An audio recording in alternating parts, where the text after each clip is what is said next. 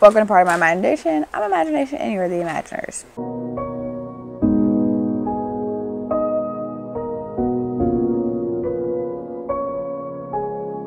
Welcome if this is your first time. My name is Jasmine and welcome back if this is your second or third or how many times you clicked on my channel. Welcome.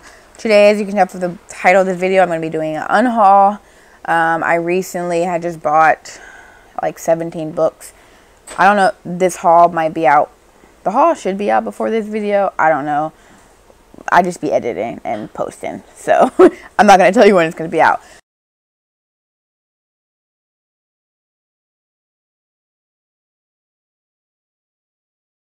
This is kind of just like my own little 75 hard is no buying Funko and no buying books. Because for the last couple of months, oh my god, me and my boyfriend have been going crazy. It's really his fault because he like, you want to go to Barnes & Noble? Okay. It's like, do you want to go to Barnes & Noble? I'm like, yeah, like, why would I not want to go to Barnes & Noble? But yeah, I'm trying to slow down on my spending, especially because I'm trying to save this year. As I said in my first video, or my goals video. I don't even think I could post. Anyways, I'm deviating. This is an unhaul. So I unhauled some books to fit the books that I did buy on here, and I won't be buying any more books. But yeah, these are all the books. So let's just get into it. The first book that I have, is Blackfish City, and this is by Sam J. Miller. I have no idea what this book is about. I got it from the dollar store. I had seen it somewhere, like it was roaming around the bookstores, and that's probably why, because somebody bought it from the dollar store and then sold it. After the climate wars, a floating city is constructed in the Arctic Circle, a remarkable feat of mechanical and social engineering, complete with geothermal heating and sustainable energy. The city's Desians have become accustomed to a roughshod way of living. However, the city is starting to fray along the edges. Crime and corruption have set in. The contradictions of incredible wealth alongside direct poverty are spawning unrest and a dangerous epidemic nicknamed the Breaks. It's spreading, ravaging the population. When a strange new visitor arrives, a woman riding on an orca with a polar bear at her side, the city is entranced. The Orca Mancer, as she's known, very subtly brings together 4 people, each living on the periphery, to stage unprecedented acts of resistance. By banding together to save their city before it crumbles under the weight of its own decay, they will learn shocking truths about themselves. Like, it does sound interesting, but at the same time, I've had it on my shelf for so long that I'm not picking it up. So why am I holding on to it? If I really, really, really, really just want to read it, I will pick it up. Next, I'm getting rid of The Companion by Katie Alender.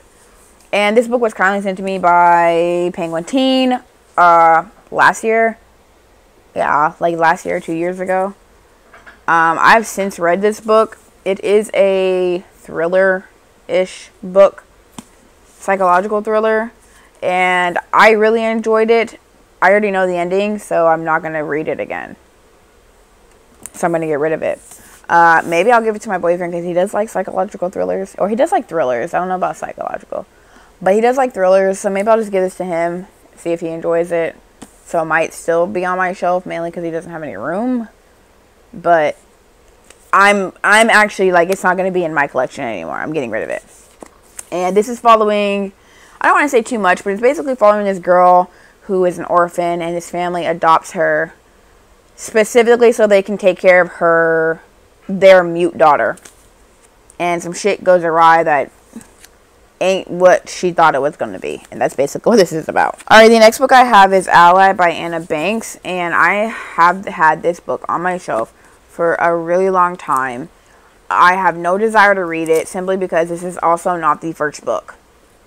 So, yeah. The first book is Nemesis. And I have not read it. I do not own it. Have not heard anything about it.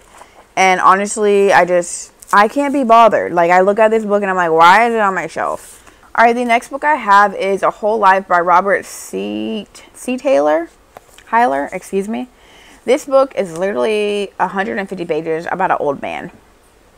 Y'all know me. I don't know what it is about reading about old white men from different countries. But A Man Named Ove is one of my favorite books. And he's just a grumpy old man.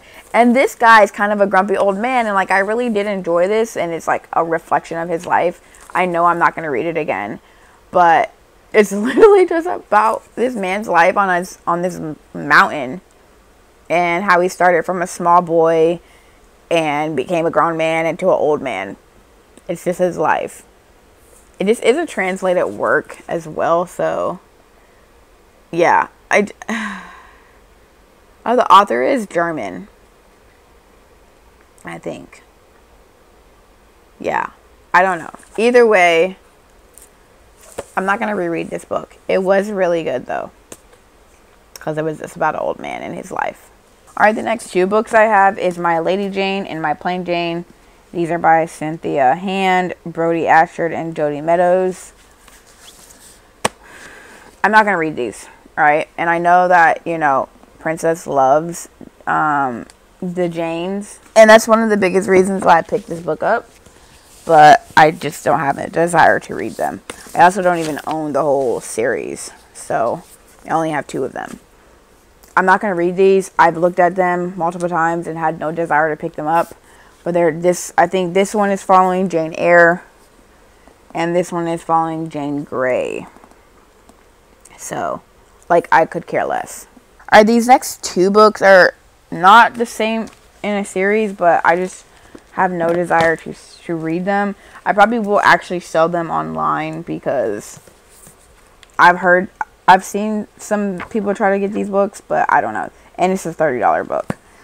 But the first book is Wonderstruck, and this is by Brian Selznick. This is a picture book. Well, it goes back and forth. Like, it's telling a story through photos, but then it's also like words as well.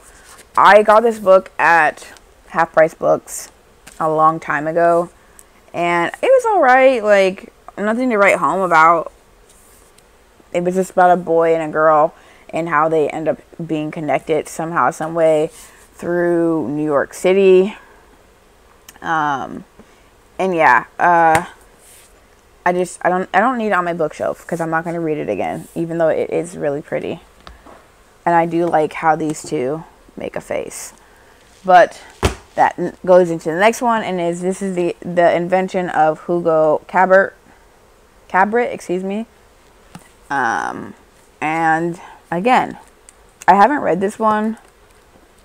I just also could care less, you know, like I look at it and I was only holding on to it because it is a beautiful book, but I'm not going to read it, you know, and I feel like if somebody else wanted this, they could have it and enjoy it more than I will just having it sit on my bookshelf.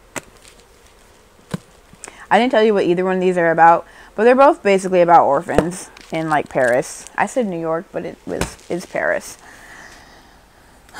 Okay, and last but certainly not least, because yeah, I keep going back and forth about this one. I'm not too sure if I want to get rid of it yet, but we'll see. I'll give this one 6 months. Like, if I'm not picking up any of the books in this series, I'm gonna get rid of it.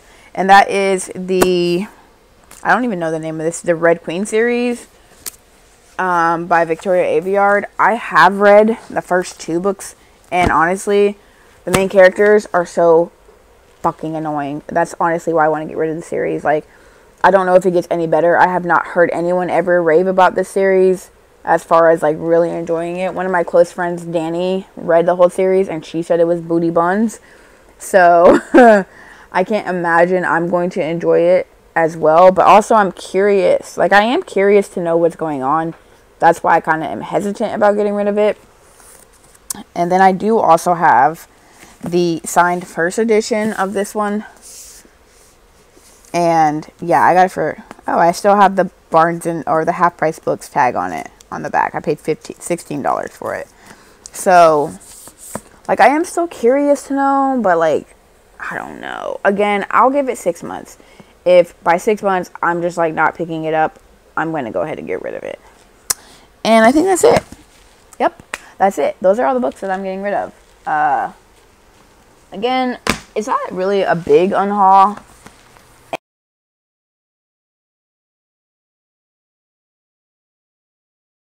And I actually did another.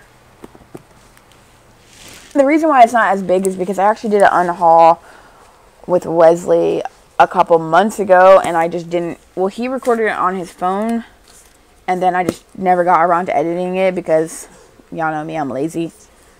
So, yeah. That's why this one's so small. Because I think in the last one, like, how many books did I end up unhauling? Like 20-something or something like that? I think it was more than that. So, maybe I'll add that unhaul. I'll edit it and unhaul it or something. I don't know.